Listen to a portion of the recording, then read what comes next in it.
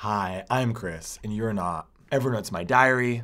Evernote's my to-do list. Evernote is all the movies I ever want to see. Weird enough to admit, I have a list of all the movies that I've ever seen. You know, in case they want to recreate Chris one day. Well now, without further ado, let me pop the trunk and show you just how I use Evernote. I use Evernote as a to-do list.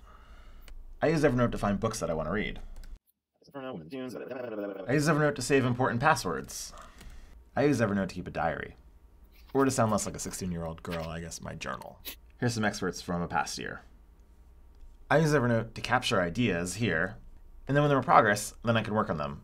It separates all the ideas that are coming in versus when I come to Evernote and I want to concentrate and focus on things.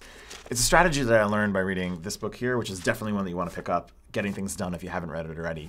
Capturing the ideas, and then organizing, prioritizing your ideas. So Evernote allows me to do that. It even has this really sweet drop down so that I can just on the fly press one button on my lock screen, boom, and there you go. You're writing a note, and as soon as I write it down here, like that, save. It'll show up moments later in my Evernote, synced on my desktop. From here to here to here. From here to here to here. I love New York. Another cool feature that it has is that it can search through text. So if you're looking for a random word, it will find it in the images.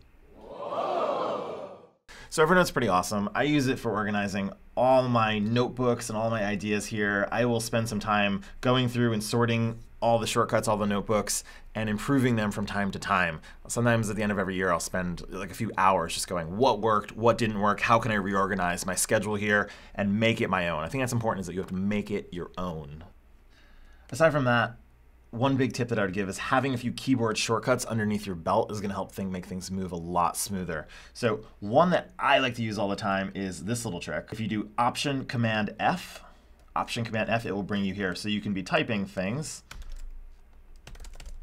and then boom, I'm searching. Like that.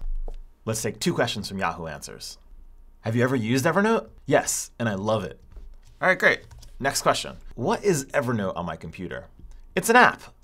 Hey, if you like this video, you can subscribe. Just press subscribe. And if you want to watch more videos like this from me, just click another video down below. Crazy.